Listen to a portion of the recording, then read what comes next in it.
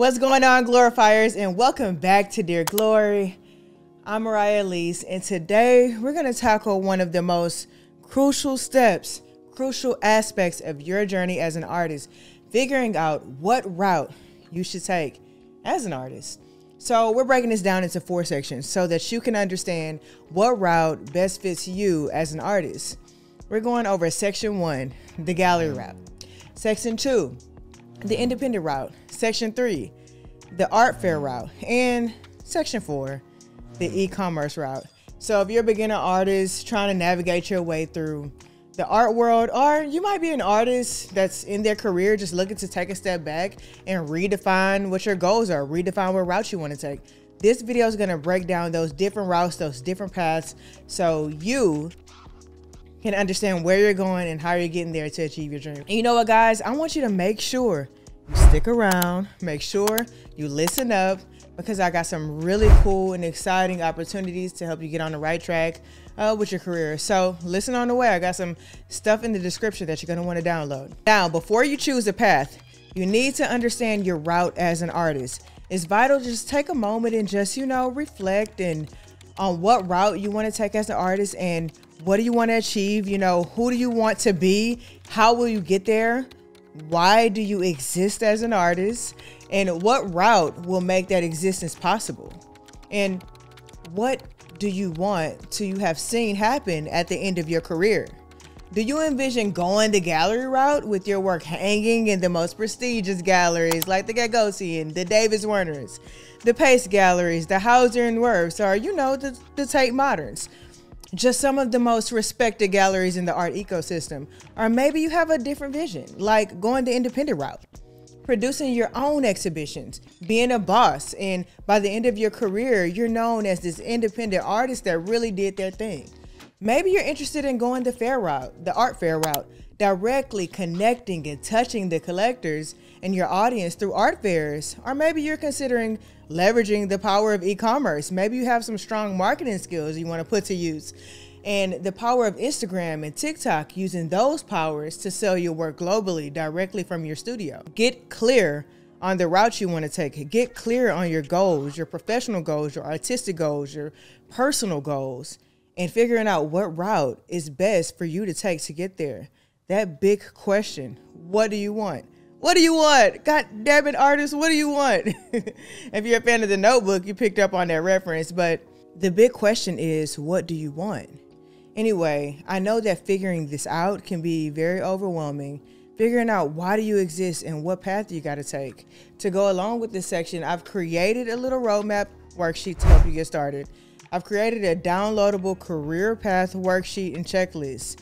That's in the description below, and it's designed to help you quickly outline your short-term and your long-term goals, create an action plan, track your progress, and figure out the path that's best for you. It's a quick stop roadmap, so make sure you grab it. It's in the description below. Now let's get started with section 1, the gallery route. This is for the artists that want to be represented or want to work with a gallery. It's the traditional path that a lot of artists aspire to. It involves getting your work represented by galleries that promote, that sell, and they even manage your career. The gallery route can offer you that prestige and that recognition that comes with having your work shown in these established spaces, right? It can open doors to museum exhibitions, to public projects, and to other high-profile opportunities, as well as high-profile collectors. Now, before we go even further, I want to tell you, every gallery ain't the same. Every gallery is not on the same level. It's not on the same page. There's levels to this gallery's ish. So if this is the route that you're taking, listen up, let me break it down for you. I want to start with the super duper stars, the top of the top, the cream of the crop. Those are your Gagosians, like we said, Davis Werners, your Pace galleries, your Hauser and Wirth, your Tate Modern. It's your A-list gallery. Then you have the galleries that are floating somewhere below, the B-list gallery. The ones that are still really amazing and absolutely amazing additives to any artist's career. These galleries do really amazing and really well in the primary market. They participate in fairs. They have collectors who are diehard fans, honorable and loyal to their galleries. They still do be gatekeeping. They still do have their noses a little high in the air. And you know what? I'm not saying it's okay, But according to Magnus Resch, they're bringing between $50 and $250 million a year in revenue. That's a lot. They're doing amazing. These are your galleries like Periton or maybe even the White Cube. You know, that $50 to $250 million revenue range, it's amazing. Do you know what price range has to be in these galleries for them to reach that revenue, or what projects they have to be involved in to reach that amount of revenue? What high profile artists they have to be working with, how much art they have to be selling to reach that amount of revenue? They're doing amazing. They're doing great. Both the galleries and the artists, they're doing okay. They're making it. They're living a good life. Now, Resch also makes a point to mention that these galleries have nationwide brand awareness, but less of those of, you know, the A-listers, less than the top tier, less than the cream of the crop, whose revenue, according to him, is reaching somewhere around the $1 billion mark. So, P.S., look, if you want to actually read and learn a little bit more about what Magnus Resch is talking about, I encourage you guys to purchase How to Collect Art by him. The link to purchase this is in the description. Let me know if you guys get it. We're actually reading it right now in the Patreon, so join the Patreon if you want to be a part of that conversation. Now, I want to be super clear. Most artists will not make it to the point of the A's and the B's. I'm not trying to be discouraging. I'm just being realistic. To reach it to the A list or the B list is a shoot for the stars, land on the stars situation. You have to have precision and luck, okay? So in my opinion, the next level of the gallery is one of the most important, if not the most important, in my opinion. The only reason I'm referring to them as C-level is because we're talking in ABCs. But you know what they say about the C-level students? They say C-level students run the world. So drop in the comments if you was a C-level student. I'm gonna know a little bit about you. Now, these are the galleries that are doing amazing. They're doing amazing work. They're still having amazing profit, and they're allowing a very large number of artists to be able to have sustainable careers. That is the goal. I don't care what you say. A lot of people's goals might be to be at the A level or the B level gallery. That's amazing. Congratulations to you. I'm so proud of everyone who gets there. But let me tell you something. If you have a sustainable career as an artist, you have already outdid the odds, because we all know the starving artist is a real thing. It's a saying for a reason. So if you have a sustainable career, you've already did the thing. Let's be real. Every artist is not going to become the Beyonce of the art world. Some artists will have really amazing careers, you know. Some will be Danny Lay, no shade, because I really love her. But they will be able to take care of their family while still being able to have artistic, professional, and economic success, respectability by their peers, and operate in their business ethically. These artists need this level of gallery. And because of platforms like Instagram and Artsy, these galleries' brand awareness is doing pretty amazing. It's doing pretty well. They're working with artists that they love. They're attending art fairs. They're finding success at these art fairs. They're having exhibitions. They're selling out these exhibitions. This level of gallery is it, in my opinion. I have so much respect for them. We have to have respect for these galleries, because it is still very, very, very difficult to maintain a gallery at this level. To find this level of success is hard. So artists that are here, artists that want to be on this path, they're working hard. The galleries that are here, they're working hard, and they're achieving a great, great level of success.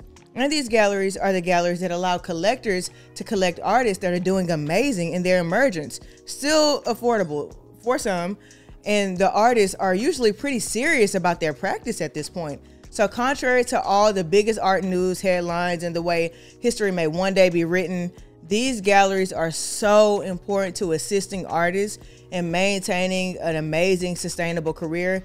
And these are your galleries like your Claire Oliver Gallery and your Monique Meloche, both galleries that are in Chicago. Now, according to Resch, who calls these galleries Gamma Galleries, there are around nearly 4,000 around the globe. The last type of gallery I'm going to talk about are the D-list galleries. Now, don't shade the D-list galleries because they're still passing. Those galleries are more local than anything else. These galleries have very little brand awareness. They're not really known anywhere but in their cities, in their local areas. They don't show up for art fairs really. They represent artists you likely, really probably haven't heard of unless you're local or maybe even regional. These galleries are still so huge for the gallery ecosystem, for the arts ecosystem in general. They're important locally, and they also have a lot of impact on the artists having success outside of the city that they're living in. It's important to know that this route, this gallery route, is highly competitive at any level, even at the local level. Even locally, there are so many people competing to be at these galleries. It requires building strong relationships with curators, gallery owners, and other influential people in the art world. You'll need to be prepared to network, to attend events, and to continuously prove the value of your practice as an artist. If this path really resonates with you and you want more guidance on how to navigate it successfully, look, I'm hosting a masterclass called A Blueprint for Success for New Artists on Saturday, October 19th between 10 a.m. and 12 p.m. This class, and that's Eastern time, this class is going to provide you with a clear, actionable roadmap to avoid all of those common pitfalls and help you make informed decisions to, help get you on the right path and help build your career. So don't miss out. The details are in the description below. Now next, let's explore section 2. I love this route. It's one of my favorite routes. This path is for the artist who wants the freedom to produce their own exhibition and take full control of their careers while maintaining the professionalism and the sensibility of gallery representation. Now hear me when I say that. Maintain. You got freedom. You have artistic freedom. You are in control of your creations. You are in control of your own career. You are in so much control, but you still need to maintain professionalism and the sensibility of gallery representation, which means you need to have oil in your machine. You understand what I'm saying? If you go this route, you might build a team. You might have a manager, a curator, a PR specialist, a marketing team, or it might all just be you, but you're going to have to learn those things. You're going to have to learn everything about how to manage your own career. You're going to have to know how to curate your own shows. You're going to have to understand some PR, know how to reach out to media yourself. You're going to have to understand how to create a Substack or understand how to create a sequence of emails that's going to go out to these people that need to know what you're doing within your career, right? And I think you need all this information anyway, even if you're working with the gallery. But if you're going the independent route, you're going to have to build a lot of skills to go this route.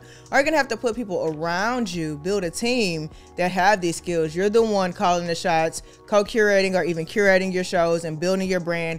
And the best part about it is you can still aim for gallery representation or gallery exhibitions, museum exhibitions in the future.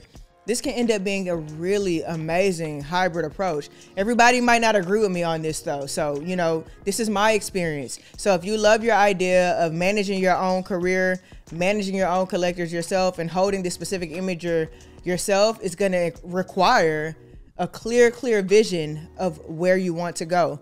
This route comes with its own set of challenges, even facing challenges like maybe even limiting your possibility of eventually getting into these galleries. And you have to be comfortable with that. Think of a music artist who is independent. Let's take someone like Chance the Rapper, for instance, who went on to win many awards. He still did the thing, and he was independent. He even won a Grammy with ever signing a major or a big deal with a major label. In fact, he's really declined several major offers over the years with the choice to maintain his independence and have full control over his career, his creative direction. I'm not sure what his career is now, but I know in the past he's had really amazing, incredible success being independent. So if you're considering producing your own exhibitions or managing your own career, going the independent route, but you need a little bit of guidance, trust me, I love that, and I got you covered on that.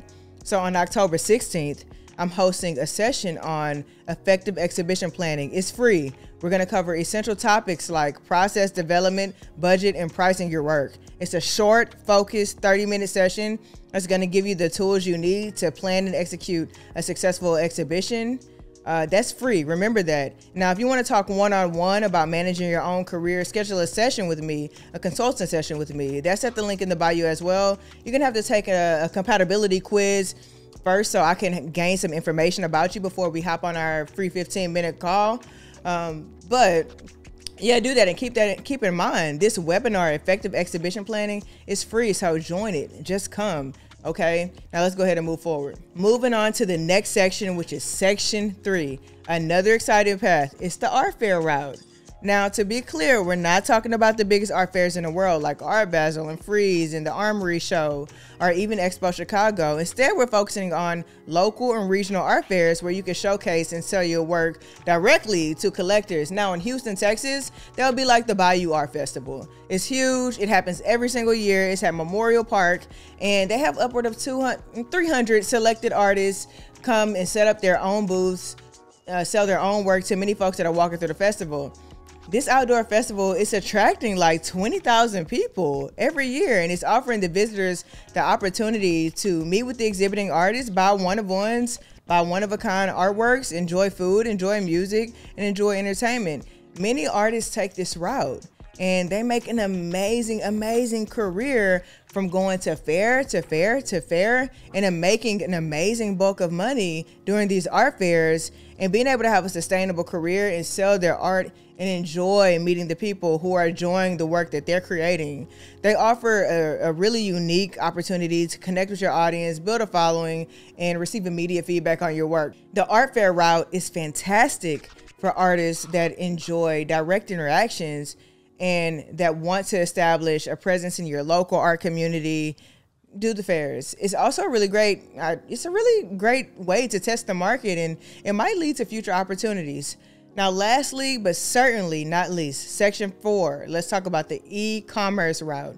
Now, with the rise of online platforms like Saatchi Art, Etsy, or even building your own website, selling your work online has never been more accessible than it is today, especially with Instagram and TikTok and Facebook and YouTube. It gives you complete control over how you market and sell your art, and it's going to allow you to reach a global audience from the comfort of your own home or your own studio. This path is ideal for entrepreneurial, tech-savvy, marketing-savvy, ready to invest time into digital marketing. It requires really strong branding and an understanding of who your target audience is, but the rewards can be significant, especially if you're looking to build an independent art career. This is really good. E-commerce is really also good for independent artists. You just kind of got to be careful and keep a balance, you know, if you're trying to go the independent route but still want to work with galleries. So keep this in mind. These different routes are perceived in terms of prestige, and I want you to keep that in mind because a lot of artists, you know, want that prestige. So I want you to understand that these different routes are perceived in terms of prestige in the art world. And I'm not telling you to care about prestige. I'm just telling you it's there. The gallery route, for example, is often seen as the pinnacle of success in the art world. Having your work in galleries like the ABCs, the A-list, the B-list, the C-list galleries, it comes with a very specific prestige. It comes with a certain level of recognition that many artists aspire to have. However, access to these galleries is extremely competitive, and it requires more than just talent. It involves networking, getting involved. It involves persistence. It involves having an online presence. It involves so many things just to get there. Your work has to be consistent. Your voice has to be consistent. They have to also believe that they can sell your work. So don't ever get it twisted. You might be the most talented, intuitive artist that has ever existed in the world, but galleries are profit-based companies. They are. And although they love art, they love talking about art, they're not just there to talk colors and rainbows. They're also there to sell your work. So keep that in mind.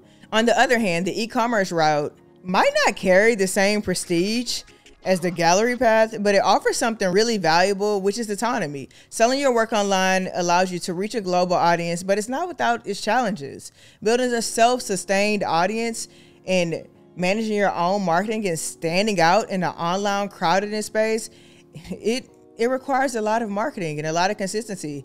The art fair route, the same. You have to travel a lot to these different art fairs and hope that after you pay these booth prices or that you accepted into this fair, that you do really good that day. So these are all bet on yourself type situations, and you have to be ready to bet on yourself. The independent route has its own unique rewards and its own unique challenges. The independent route gives you the creative control of your exhibitions and your career, but it's also very, very, very demanding, and you have to be really focused on your career and the trajectory you're going, the choices and the decisions you make. It's all about the choices you make. No route is easy. The truth is, no route is easy. Each one has its own set of hurdles to overcome and rewards to reap. The key is to best choose the path that best fits your goals, your lifestyle, and what you want out of your career. Don't feel pressured to follow a route just because it's seen as prestigious. Forget that. Get that out of your head, because what matters the most is finding the path that resonates with you and resonates with your vision as an artist. And I just want you to remember, if you are aiming for any of these paths, you do not have to navigate it alone. You got people like me that's giving you this information. And remember, I'm giving you this information from my perspective and from my experiences. You have books out there that you can read, okay?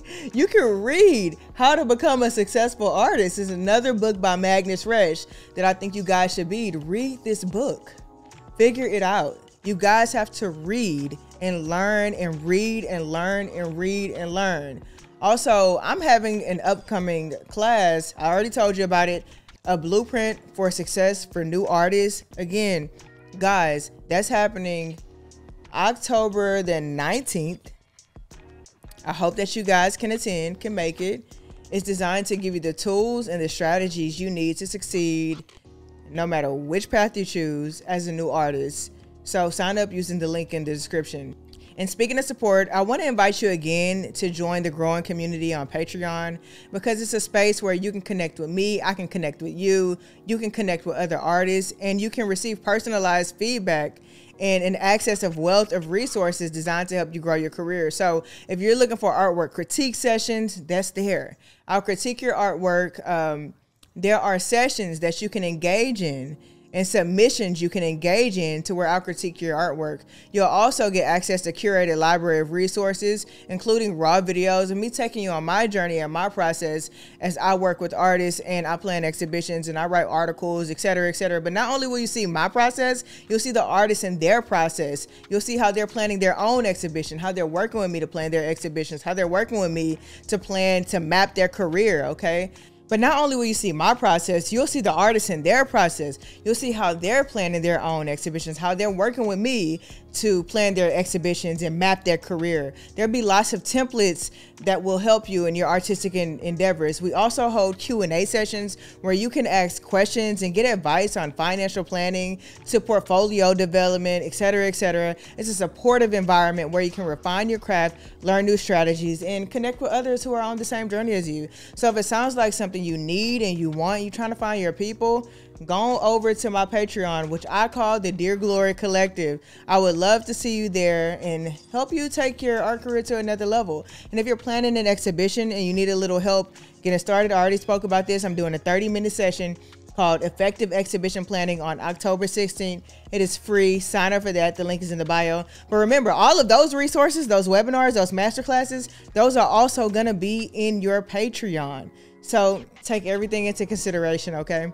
And don't forget to download the Career Path Worksheet and Checklist from the description below. It's a powerful tool that will help you outline your goals, create an action plan, and track your process as you navigate your career. This is your journey. This is your career, and you're responsible for it. I'm just here to support you in every step of the way. I'm also here to continue learning with you. So please leave your thoughts, your disagreements, your ideas, your disagreements, your agreements in the comments below. Maybe you've seen my one of my latest videos. I've been responding to your comments via video. I'm responding to a lot of you guys' comments. I can't respond to all of them, but please leave your comment. Maybe I'll respond to it.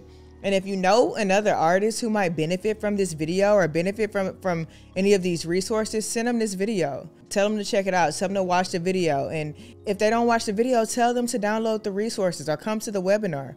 You know, something is here to help you. So take control of your art career. It's your career.